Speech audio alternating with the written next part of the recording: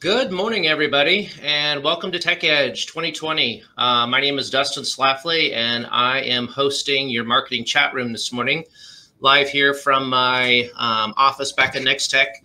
If you read my little bio on the introductory, talked a little bit about my Basset Hound and kind of spending some time with her. So during the COVID pandemic, many of us here at Nex-Tech worked from home, and I came back to work about 2 weeks ago, but it was actually a cool experience getting to be at home a little bit. I think she misses me being at home, but the whole experience, I think, really taught us a lot and really taught us a lot about technology and how we can adapt to technology, and really adapting to this virtual conference is part of really utilizing that technology.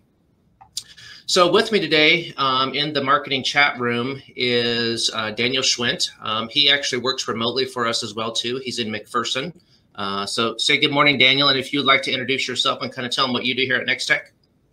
Yeah, good morning, everyone. I am a digital marketing specialist here at Nex-Tech, which means that I kind of cover the whole gamut of digital marketing services, from building websites. Primarily, the platform that we work with is WordPress. So I spend a lot of time in WordPress building websites. I run Google Ads, search video display, optimizing Facebook posts, and just working in SEO and general analytics. All right, thanks, Daniel.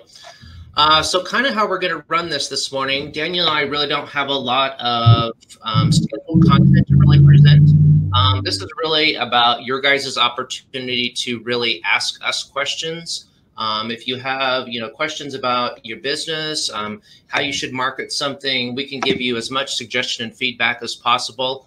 I do have a few canned questions kind of put together to kind of probe Daniel a little bit, to talk about a few things that we're doing here at Nex-Tech. But I really want to give the opportunity to you guys out there. This is your opportunity to ask us questions. So over in the chat panel, I see many of you that are on here this morning have found the chat panel. And if you haven't noticed, I know there's been a couple other chats and replies earlier this morning about not being able to hear audio.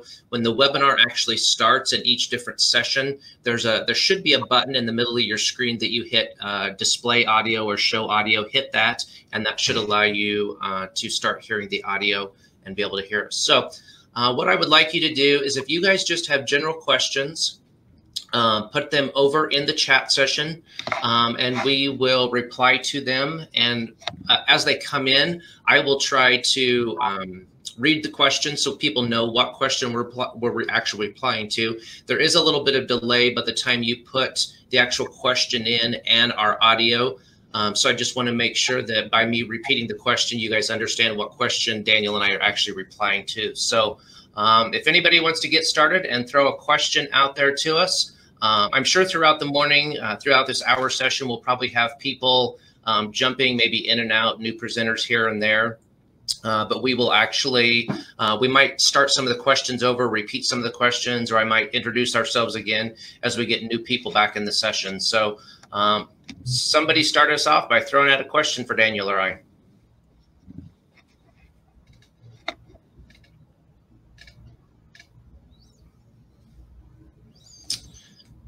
Well, I will actually kick it off. If nobody has a question to start with, I'm going to kick it off by just talking a little bit about, and I don't want to get overburdened on the whole coronavirus pandemic issue that's been going on. But one of the things we hear a lot with when we deal with clients is specifically, surveying customers, how often to survey them, should I survey them? And I always recommend that really in the industry that you should be surveying your customers at least once a year, if not every couple years.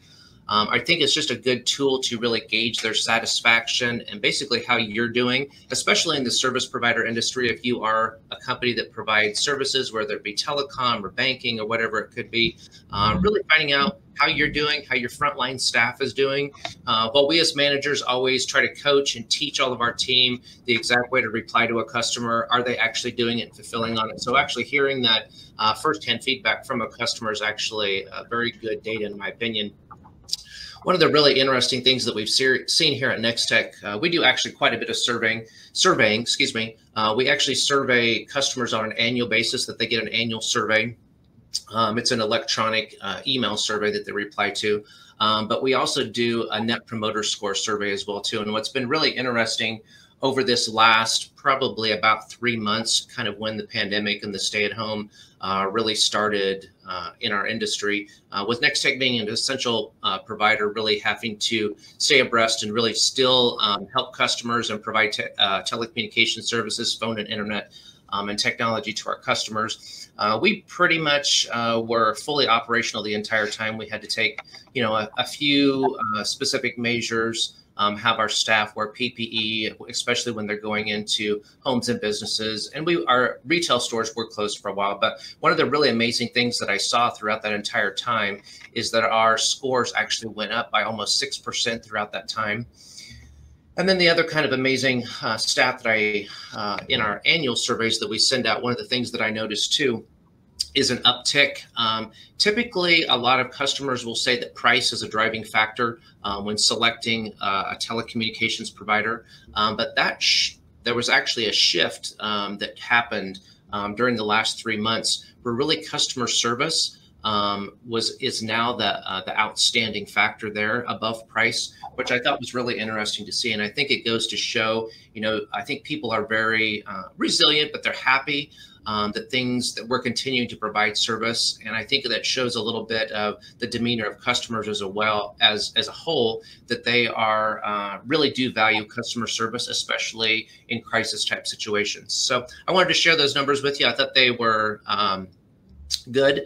There's a few questions starting to trickle in a little bit. So I will see. Daniel, I'm going to turn this one over to you and let you talk about it a little bit, since this is really your area of expertise. But this question comes from Bill, and it says, what is the hottest platform to advertise in? Google, Facebook, and then kind of questions. So if you have other recommendations besides that, I guess chime in and give your feedback to the listeners out there. Yeah, sure. And we do a lot of Google and Facebook. I mean, those are the two 800-pound gorillas for us. But as far as which one is the hottest, to some extent, that does depend on your type of business. For example, we have some real estate clients, and right now Facebook is performing extremely well for them.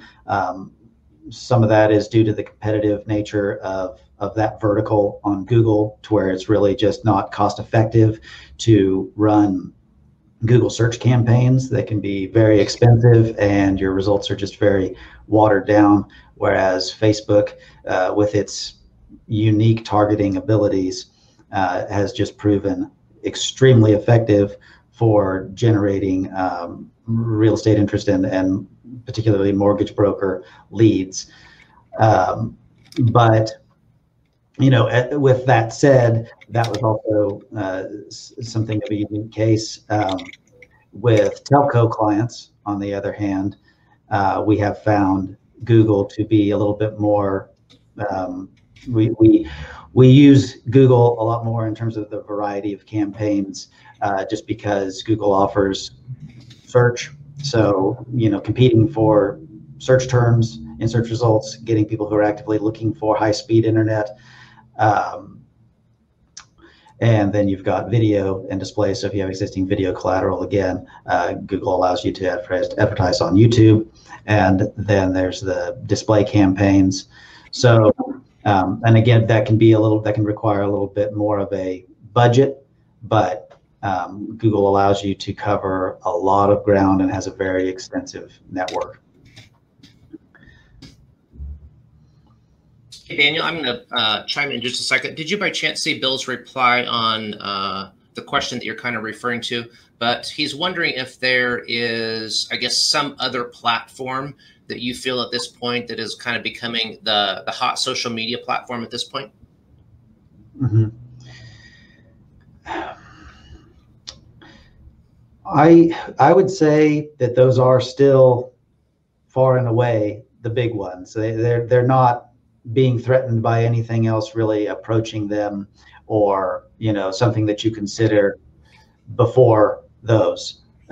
We do there's Instagram, that there's a lot of active users on Instagram, but for example, Facebook owns Instagram, and the campaigns that you put on Facebook, paid campaigns, will almost by default spread over into Instagram. So in a way, you are covering both of those bases. Agreed. I'll give a personal example, I guess, of a local business here in Hayes. And they're actually I'm not sure that they're reopening after the COVID incident, but it's actually a cupcake store here in Hayes. And I'll give you a perfect instance of how my wife, who is actually not so much of a Facebook user, but she's actually more of an Instagram user, but she actually follows their page, and we absolutely love their cupcakes.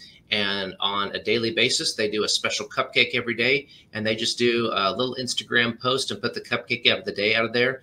And I will tell you, that's probably sold more cupcakes to me and my family than really anything, because, I think it has to do with sometimes the platform and the use and individual use. But I think Instagram is a great resource out there.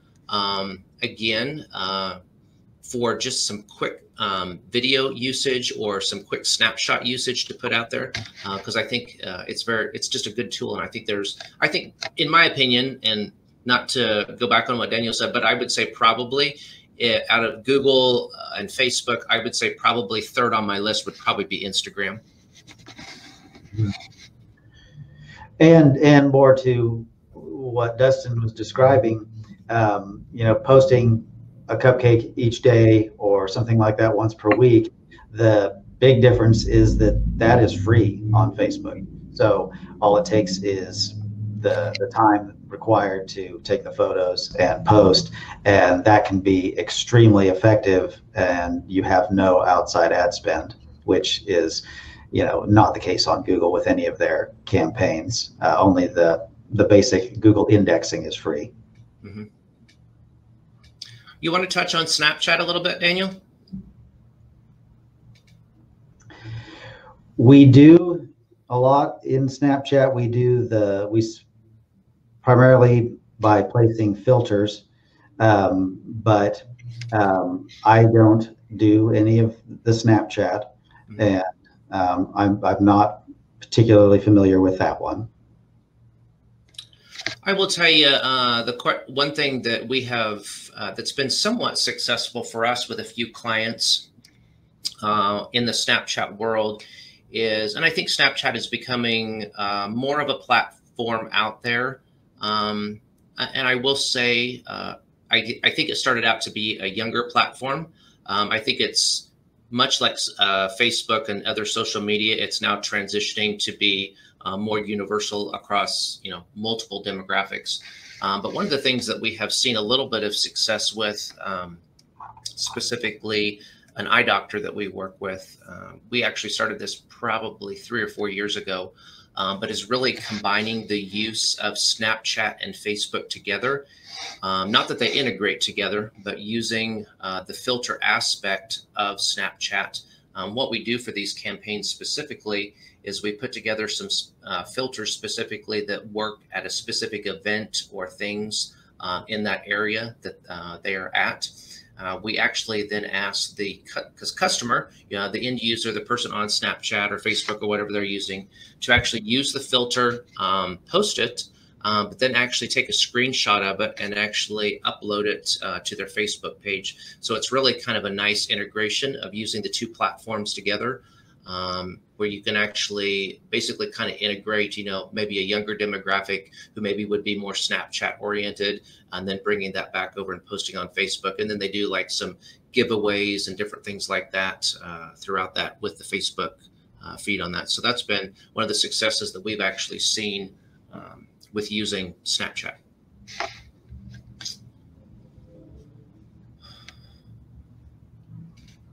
Heather made a comment about being a rural community and only using Facebook due to the age of the community, and that they find that to be pretty budget friendly. And I would agree. I think, again, I think as time evolves, we've really seen a shift in the Facebook demographics as a whole, how it started out to be really a college student user application years ago when it launched. And now we've seen the demographics switch a lot to be towards an older, even, elderly people now using Facebook and getting on to start connecting with friends and family and grandkids and everything that they do. So again, I think in talking of social media as a whole, there's a ton of different platforms out there. If you want to attend Aubrey's session later today, she's going to be talking about a lot of these different platforms and uses. I think she's even going to be talking about TikTok a little bit, if I'm not mistaken. So that's kind of a new one. There's Pinterest. There's just a ton of different things out there going on in the world today. But I still, by far and away, I think we probably still see the most traction, even here at Nex-Tech and a lot of the clients that we work with, really on Facebook, because there's so much you can do out there with it, from video campaigns to polls to all kinds of different just organic posts as well too. But it still gets a lot of interaction and by far and away has the most use out there in the industry today.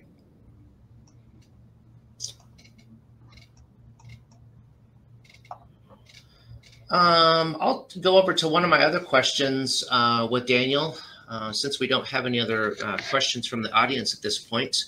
Wanted to just talk a little bit about, we work with a lot of clients. Daniel is our resident expert on websites. He does a lot of websites.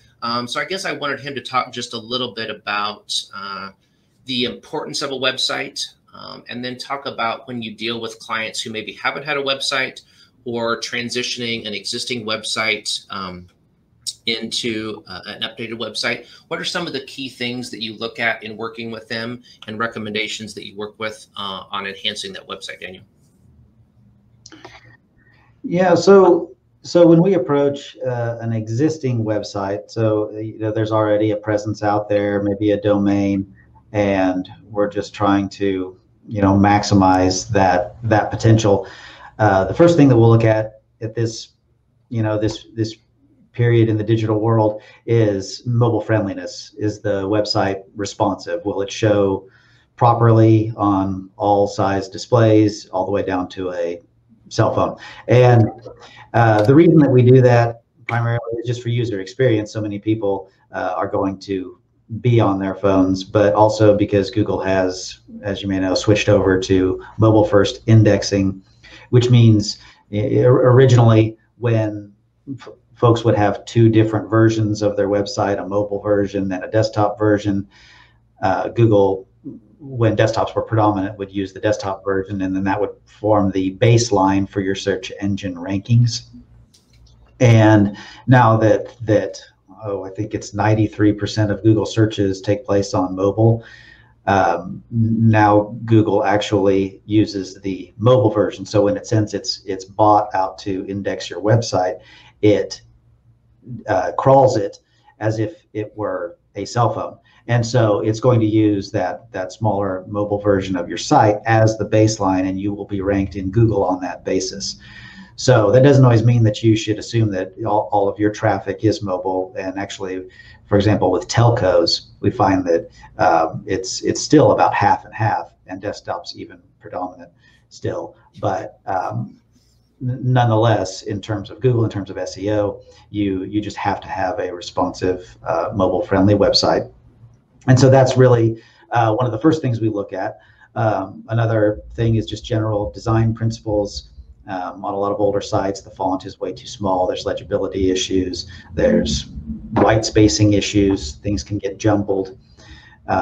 Maybe it's running slow because the hosting provider is a little bit outdated, and so we need to consider a new host to house the website.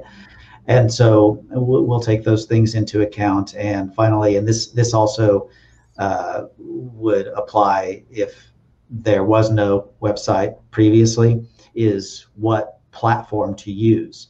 And this depends on how much control and how frequently the client will be editing the website. And so we'll, if there's going to be a lot of edits and something very, very visual and easy to edit is needed, then we can use something like Wix. But for a design that is more open-ended, may need some advanced integrations and high performance, will use WordPress. So I would say the majority of our sites that we are building, new sites, are WordPress just for that reason. And both Wix and WordPress are fairly user friendly. So they are both good options, and both offer very good options for responsiveness. But depending on the goals and the client, we may recommend one or the other. Okay. Anything else you'd like to share related to websites, Daniel?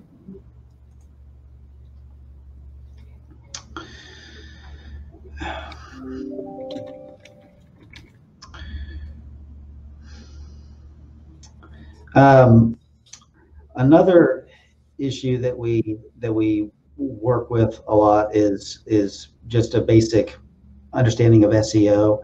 And you have a website out there, but you want to drive traffic to it, and so there's a lot of questions about SEO and how the website can best perform in the eyes of Google. So really, of course, number one is user experience, but something that we try to keep in mind throughout the entire design and launch process and throughout all of our digital marketing is just so much of your website's discoverability depends on Google, and so we try to keep that in mind. And one of the big things is well, there's the technical side where you would want to make sure that Google can understand your website's structure, and there's a few things that you can build in to help Google interpret your website. But there's also some things on Google that you would want to cover. First and foremost, the free one is to claim your Google business listing. And while that may not seem like directly a website issue, when you claim your Google business listing, you actually can specify to Google what type of business you're running and what your URL is. So it's a really good way of actually helping Google understand your site and understand what types of audiences to drive to your website without completely relying on Google's crawlers, Google's bots, and its rank brain to understand your site on its own. Okay. I just want to give a quick reminder, and again, I'll give a quick introduction of myself. I'm Dustin Schlaefli with Nex-Tech, and this is Daniel with Nex-Tech out of McPherson, kind of our web and digital specialist online today.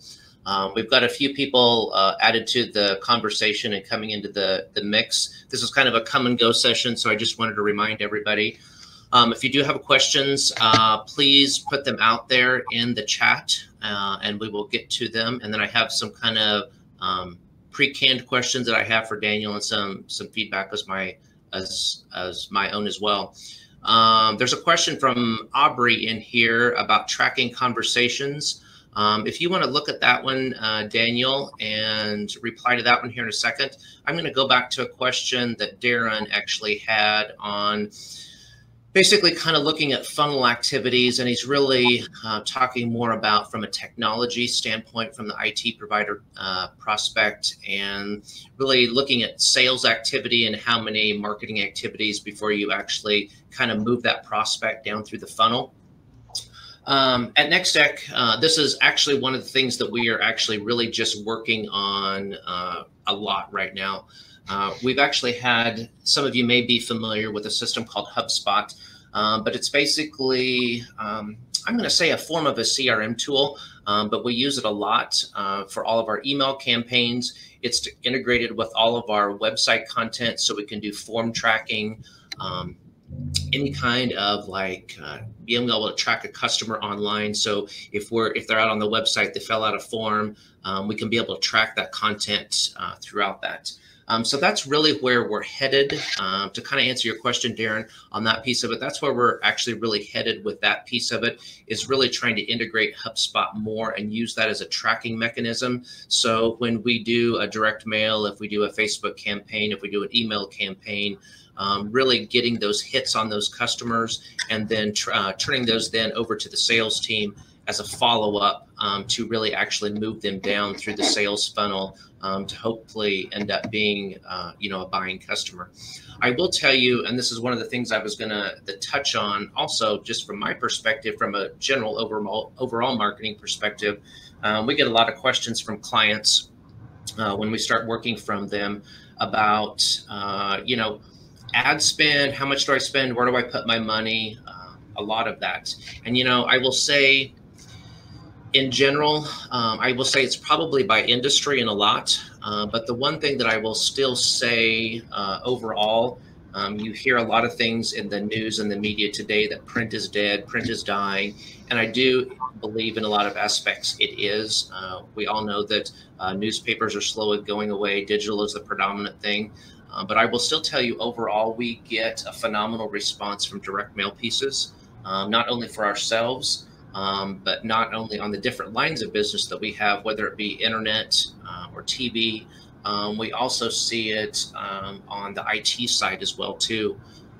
Perfect example, we do a lot with, I'm going to say, little targeted campaigns to specific groups of customers, and kind of going back to what Darren had talked about a little bit, that have shown some interest, or specifically customers that are another type of customer. We did a direct mail piece probably about 2 weeks ago to a very targeted small group of business customers, trying to transition them to a cloud phone solution. It was a phenomenal campaign. It was small. It was less than 100. And, within about a 7-day period, we had 2 of them converted to true sales, and another 3 or 4 in the pipeline for actually prospects for that as well too. So I think a lot of people discount direct mail.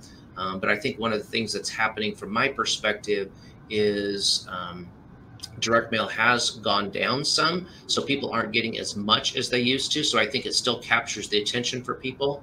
So that's one of the things that I would throw out as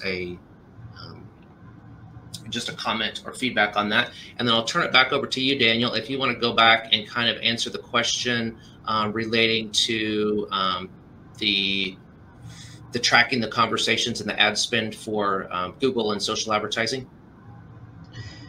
Yeah, no problem. So Aubrey asked if you could, if you had the ability to track conversions, use on your digital campaigns and on Google. And yes, you do.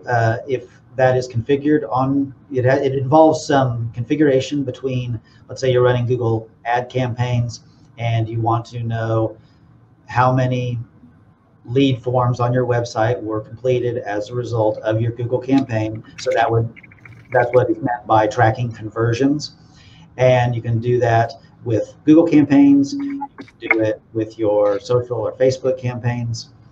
And what it involves is usually some extra configuration, the installation of some code provided by Facebook or Google on your website in the appropriate places, so that when a lead form is completed, then your website fires a notification to Facebook or Google and connects it with the right campaign. And that's a really good way of tracking ROI, because then you can see, what was my cost per conversion, because impressions are good, clicks are good, and it's good to see if your campaign is driving a lot of clicks, but you may want to know, how many of those clicks are actually interacting with my business in a meaningful way. And that could be a lead form.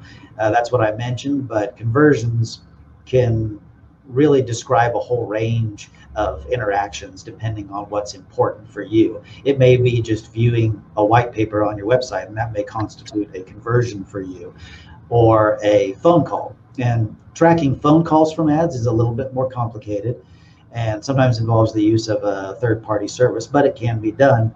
And again, that's just a really good way of understanding the results of your campaigns, because again, you're seeing your clicks, but you're also seeing, how many of those clicks turned into actual leads. Awesome. Any other questions from the audience out there?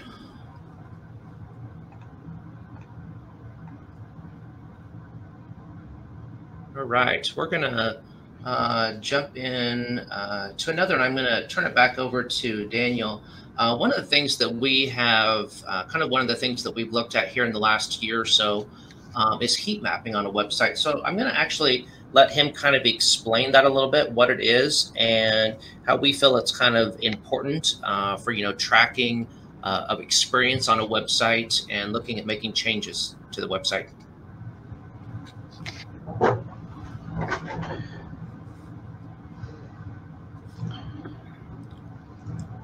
All right, Dustin. Yes. I'm not sure what happened, but I lost you there for just a moment. Okay, so, am I back? Which question that we're on again? Oh, yes, I'm sorry. So in general, talking about websites, one of the things I told everybody is that we've looked at over the last year or so is heat mapping and kind of some cool aspects of it and how it kind of works and how we've even used it internally to make some changes and suggestions to our website, basically looking at traffic pattern on our website. Okay, so yes, heat mapping is a really, really neat technology. And again, it's been around for a few years, but it's kind of coming into its own. There's some really good providers out there that help you implement this technology. And what a heat map is, it is a sort of a script or a technology that you build into your website, and you run it on a particular page, so that each page would have a heat map, and it records all of the sessions on that page. So let's say it's your home page, and so the heat mapping technology will record everything that happens with the cursor, where the cursor moves on that page, where it clicks, how the visitor scrolled, where they scrolled to before they left, so how much of the page they viewed. And it will take all of that data, all of those metrics, and sample size that you configure, so maybe 1,000 visits or 2,000 visits, and then we'll use it to compile the heat map. And the heat map resembles what you would see if you were watching the weather forecast, something along those lines, where it's just it's a picture of your website as displayed on a desktop screen, and then overlaid is that, something like a weather map. So yellow for regions with moderate cursor presence, so that if there is a button on the screen that is being clicked by a lot of visitors, that area will be red and you can see exactly how many people clicked there. There is and so where it really comes in handy and allows you to actually optimize your pages is you will see interesting things. You'll almost always be surprised by what it shows. For example, you might have a really important call to action, such as a contact form, on the right side of your page, and a really bright attention-getting photo on the left. And you may look at your heat map and it may show cursor presence all over the image on the left, and maybe a lot of clicks on that image. And that actually happens a lot because you don't realize that the cursor follows your eye. And so if the eye moves around your call to action, so will the cursor. And it just helps you understand that maybe you need to shift visual focus to your actual call to action. And some of those things may seem less important, less impactful, but actually it really does make a huge difference the more you can streamline the user's experience and just where their eyes are drawn. It can also, something that we've found on a couple of our pages is maybe they were a bit too tall, and if we've got a lot of valuable content on the page, we have to take great care as to determining what is the most important content to the visitor. If you're getting 10% of clicks on your first 3 sections, and then 50 or 60 or 70% of the clicks are on a section that is 80% of the way down the page, you need to move that content up. And that's just the kind of thing that you see based on heat mapping. And it's very nice because it's so visual and so easy to interpret instead of looking at tables of data. Awesome. Thank you. A couple questions I want to reply to that have kind of come in as you were talking. And let me address a couple of these first, and then I'll drop back on down. But there was a lot of conversation going back and forth about direct mail pieces. And there was a couple of replies. The original question was lists for direct mail pieces. So, a couple different options. Actually, Bill out here, I think, replied and maybe put stamps.com as an option. Info USA is actually one we've used for years. And just a couple different options. When clients work with us, we actually subscribe to a large mailing database system, so we can actually get small targeted lists for you. That way you're not having to buy or overbuy lists, but we can actually do that and incorporate into the mailing pieces.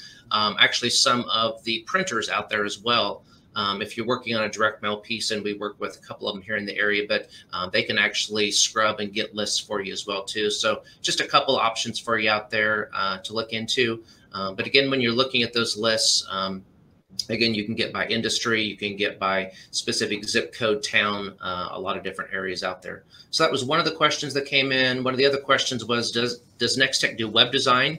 And yes, we do. Daniel is actually, one of the things he talked about earlier on here in the chat room was a little bit about kind of the web design that we do, kind of the couple different platforms that we specifically offer. Most of our design anymore is done in WordPress, but some of it is actually done in Wix. But yes, we do that for customers. Kind of a whole process. Going through the onboarding, getting a customer up to speed. We not only do brand new websites, but we can work with you as far as rebuilding or SEO optimization, a lot of different things dealing with website design. Scroll on through here.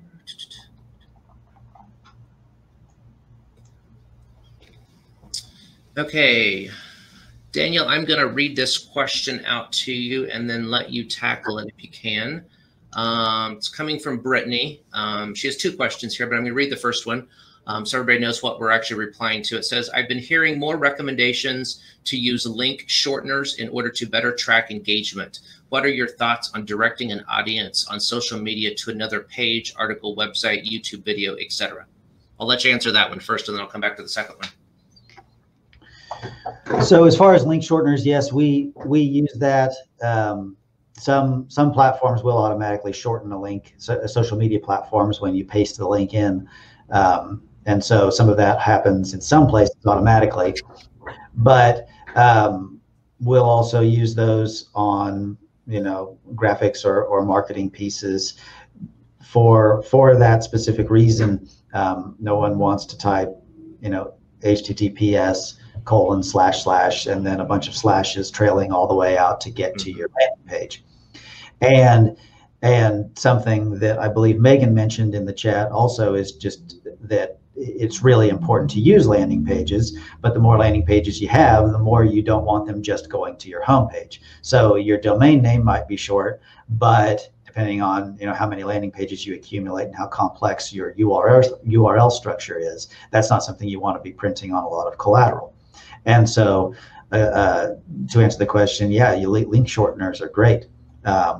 Bitly is one, Google has one. And again, some social media platforms sort of do it automatically on the fly for you.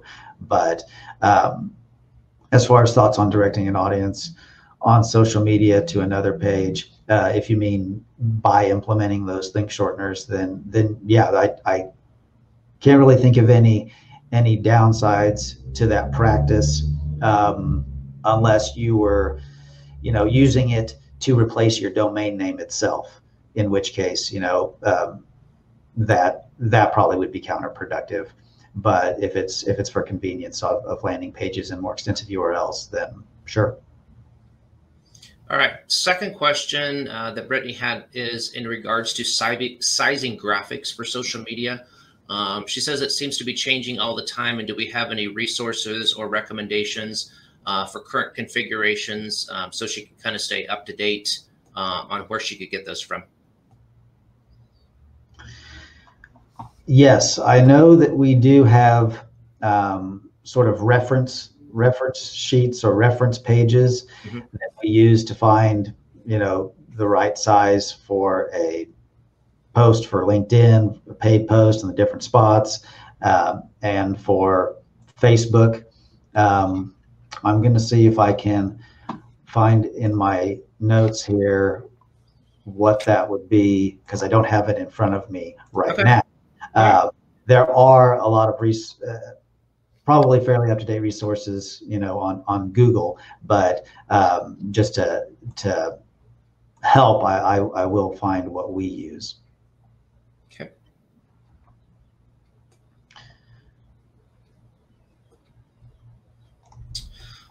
Just as a quick reminder, again, we continue to get people kind of jumping in and out of the chat rooms, because I know this is kind of overlapping some other sessions. But if you are new into the chat today, welcome. Again, welcome to Tech Edge and to the marketing chat room. My name is Dustin Schlaefli, and then we have Daniel Schwint, who's actually one of our remote workers that works in McPherson for us, who is kind of an expert in websites and digital advertising. So kind of the format today is we don't have anything. I have a few pre-canned questions that I had for Daniel, but we really want this to be an opportunity for you guys to ask us questions. Again, as in Daniel is searching for an answer right now for somebody, we may not have the immediate answer or exact answer for you, but we can try to get it to you and at least give you kind of our opinion on a few things.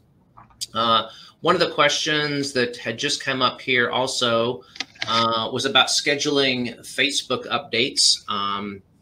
And here a few minutes ago, I was replying to a comment that here at Nex-Tech, we actually use a service called HubSpot, which I'm going to say is kind of a social media website. It's a CRM tool that has it's a very powerful tool that we use for a lot of different email campaigns and a lot of different things. But we have actually just transitioned to actually using that system to actually schedule some of our Facebook posts, especially across platforms.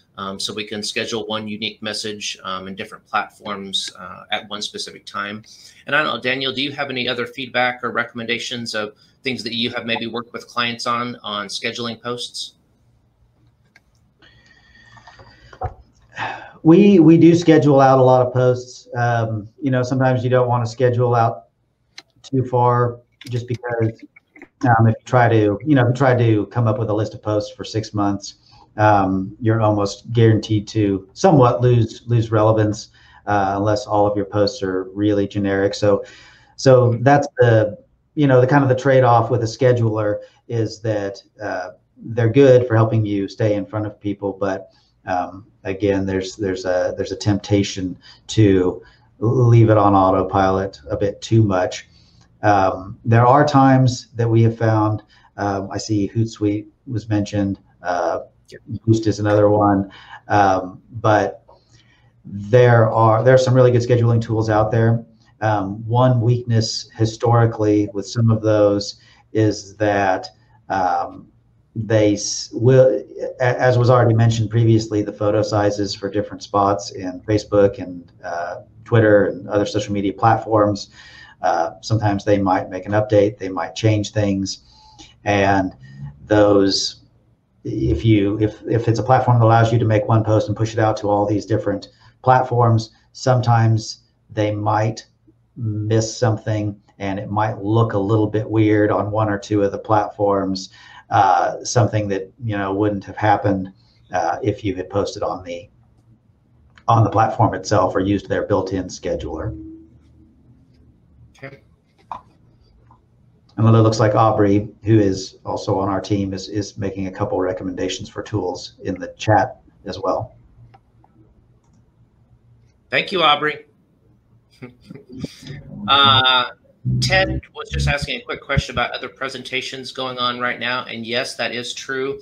If you go back to kind of the main web page for Tech Edge, there was one going on from 8:45 to 9:10. There was also one that started 9:15 that was going to 9:40. Was a couple that were going kind of overlap at that specific time that kind of overlap this session. Those should be wrapping up by now or have wrapped up already. And then there's the keynote that actually starts at 10 this morning. So just kind of a recap of other things that are happening out there today. All right. Does anybody else have other questions or shout outs that they would like to talk about, or anything they'd like to hear about that's in the chat room this morning?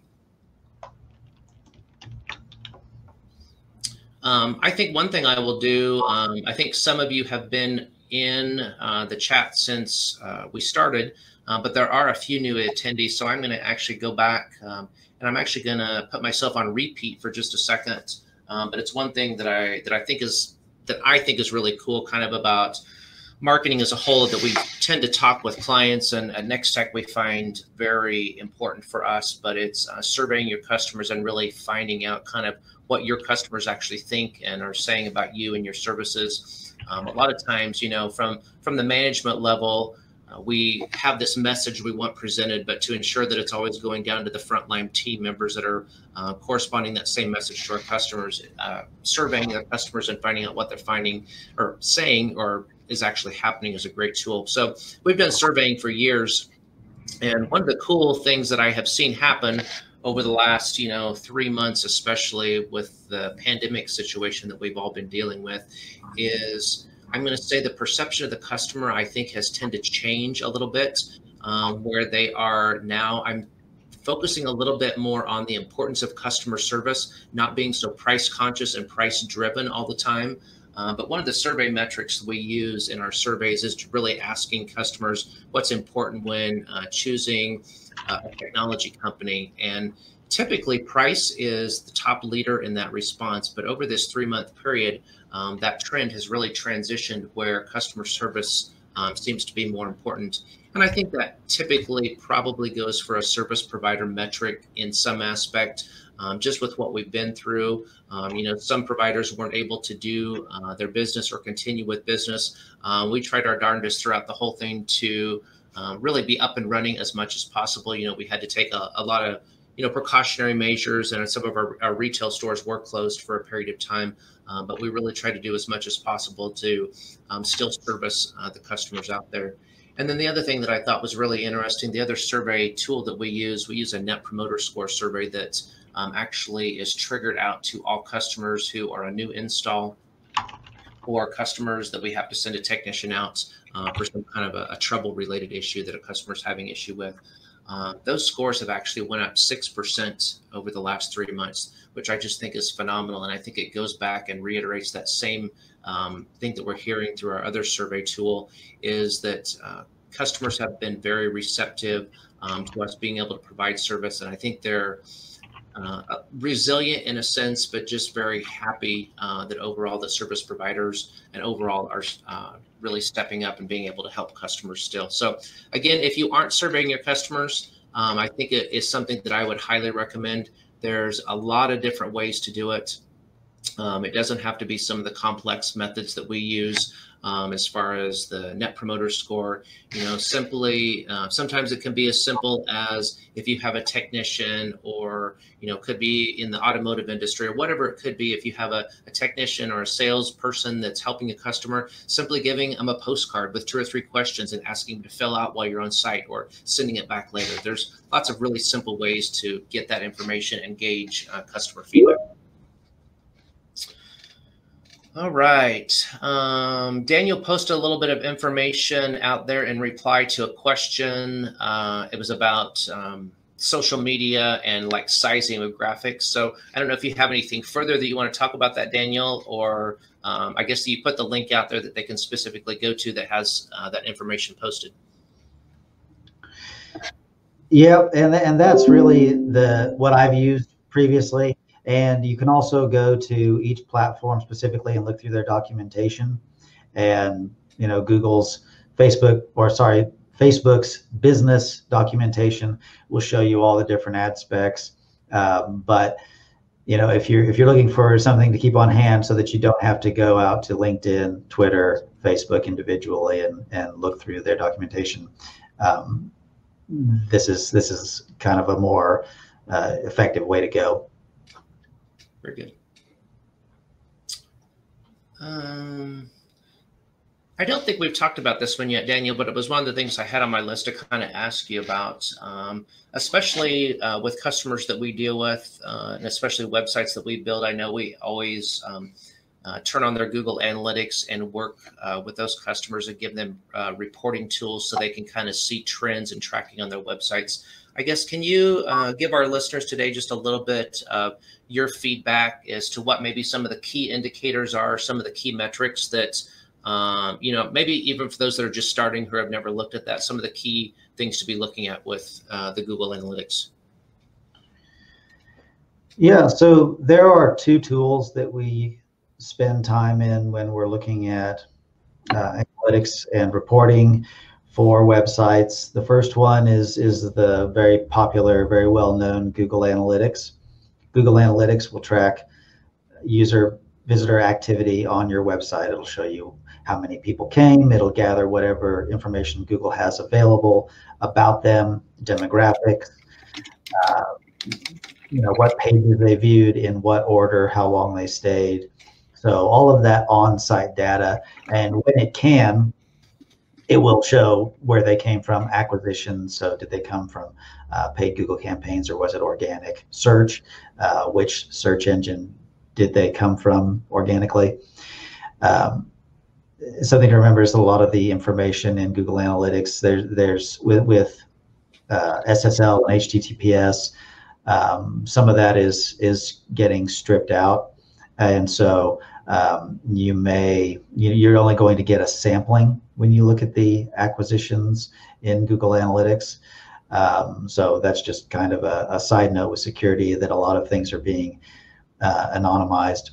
So, but as far as what's important in Google Analytics to look at, I would say, just for understanding your traffic, sessions, how many visitors is your site getting? I mean, that's the real baseline.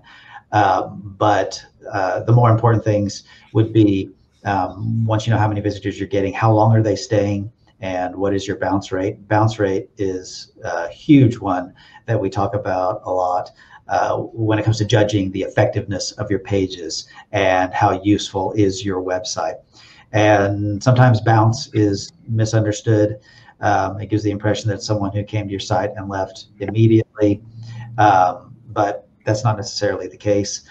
A visitor who comes to your website and leaves without visiting a second page, no matter how long they stayed on that page, is a bounce.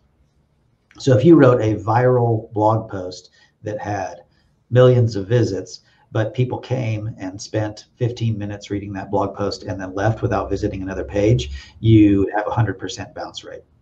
So, and that's not necessarily terrible, but that's just a good thing to keep in mind when you're understanding what bounce rate is. That's also why on a lot of SEO blogs, you see the advice to use internal links, And what that would mean is a link on one page of your site to a different page on your site.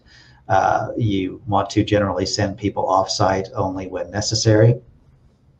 And so, that's what bounce rate will tell you, is how many people are coming and how many pages per session do you have. And another reason bounce rate is so huge is Google watches it too. Google looks for what would be called pogo sticking, where someone searches for high-speed internet and they get 5 results and they click the first result and they don't see what they wanted, and so they click the back button and they click the second result. They may not find what they wanted, so they click the back button. Google is actually watching that. Google sees that you clicked the first result and then you showed up 10 seconds later and you click the second result, and that's the pogo sticking. And where that stops, which is maybe your website, maybe you were ranked 5th, and when they clicked your website, they didn't show back up again, and Google will kind of assume that your website offered the appropriate content for that search, and that's where you'll get maybe a little bit of SEO boost. So time on site is a big one, keeping people there, low bounce rate, and just overall sessions and sessions per user, and page views, how many pages is each person viewing. And then of course, within Google Analytics, you can also look at your which pages are getting the most traffic, just to do all sorts of tables of ranking your pages. Awesome, thank you. I want to chime in really quick. This is one of the sessions, excuse me, that there's also a gift card available for giving away. And I want to thank our sponsor for this gift card, which is actually Lenovo. So I have randomly picked one of our winners or one of our attendees, and the winner is Carla W. So congratulations to Carla, and we will get your gift card to you. So again, thank you for everybody attending the chat room out there today. We do have just a few minutes left, probably roughly about 5. So if you do have any more questions, if you would just please put them in the chat out there and we'll get it to you. And Carla, if you could either personally message me or in the chat, just put your last name out there so we have it documented and we can get that gift card to you. I would appreciate it. So thank you for that. Daniel, do you have any last minute tips or tricks that you would like to share with any of our listeners? It looks like there is a question on there on this interface. How do we get back to the lobby?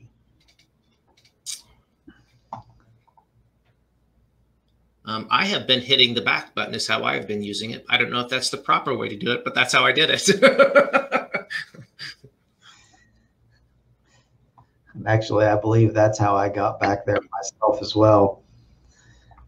There may be a more streamlined way of getting there with the interface, but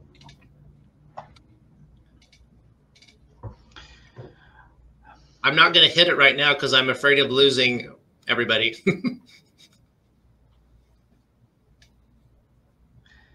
And it looks like Aubrey is to the rescue. She says 3 dots above, then exit webinar. Thank you, Aubrey.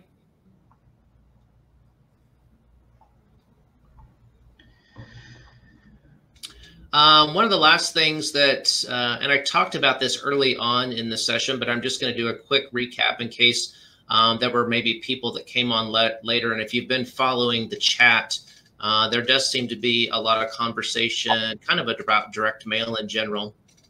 And again, I think, you know, probably 3 to 4, even 5 years ago, there seemed to be this trend really in marketing and advertising that print as a whole was going out the door, that, you know, we were never going to use it again. And I think we have. There's some specific areas, specifically newspaper. I know we're seeing a downward trend in that specifically. Other forms of print as well too. But historically, throughout this whole time, we tend to work with clients, and even here at Nex-Tech, direct mail does work for us. I gave an example of a small targeted direct mail piece that we did for a cloud phone campaign here a few weeks ago. And, you know, just within a short week, there were 2 sales that had come from that. So it continually does prove to be successful for us. I guess 2 theories kind of that are coming from my perspective is, you know, I think there was all this chatter and hoop, the direct mail piece or that print was going away. So I think overall we are seeing a lot less direct mail pieces overall and just things coming into your mailbox. I've even read some stats that even like the younger demographics now who have historically never been exposed to much direct mail piece really thinks it's cool now to get a direct mail piece because that's really something that they've never really experienced much in their life. So I think there is, I'm not saying it's coming back to its full heyday, but I still think there is a spot for it. And historically, we spend, you know, probably about 20 to 22% when we do a campaign. Overall is spent on direct mail piece as a whole. And Megan and I think some others have chimed in on the conversation today. You know, it's not just about one specific message or not message, but the same message, but doing multiple media when you're sending out a campaign. You know, we do a mix of radio, TV, digital, direct mail piece. We still even do a little bit of newspaper from time to time because there are that specific set of demographics, especially here in rural Northwest Kansas, where Nex-Tech serves a lot of our customers for as far as phone, internet, and TV on that side of the house. there is a certain demographic that still reads the newspaper. So it's all about coming up with that good mix and really sticking to it and having a good, consistent message out there.